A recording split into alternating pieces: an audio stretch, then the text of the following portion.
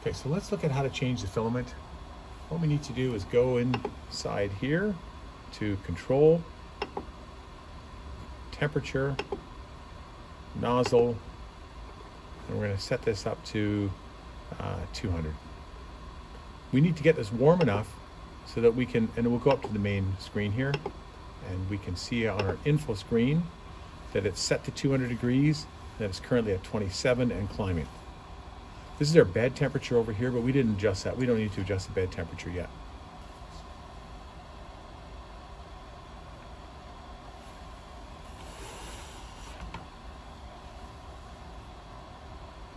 Okay, so we're up to 200 degrees. So that means our nozzle should be hot enough. So what we need to do now is pinch here, okay, because this releases, you can see, I don't know if you can see that, but there's tension. There's a little gear here that drives the filament into the Bowden tube and then ultimately down to the printhead. So to take the tension off, we press this.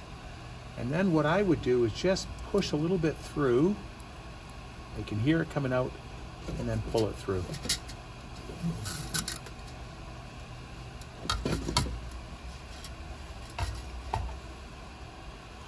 Now to put new filament in is fairly straightforward.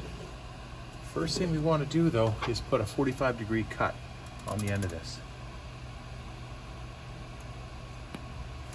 Okay, so we got an angled cut. Then we feed it in. It has to go, there's a hole on this end. And then what we do is we pinch again, so we take off the tension.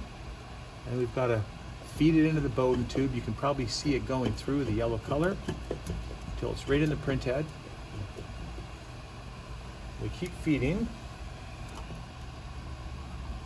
pushing a little bit through until yellow comes out. We're going to have to push the blue that was in there. We're going to push that out of there.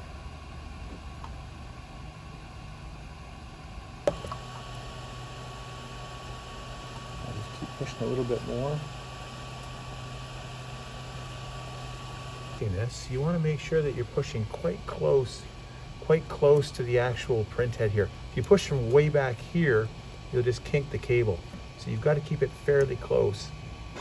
And it takes a bit of pressure. And remember that you've got to always engage that lever so we take pressure off of the drive gear. And if you look from the top down, you'll be able to see that. I'm just going to use a rag here. You don't want to touch the hot end on this because it would burn you quite quickly. It is very hot. So keep your hands away from the nozzle. Okay, we should be ready to print now.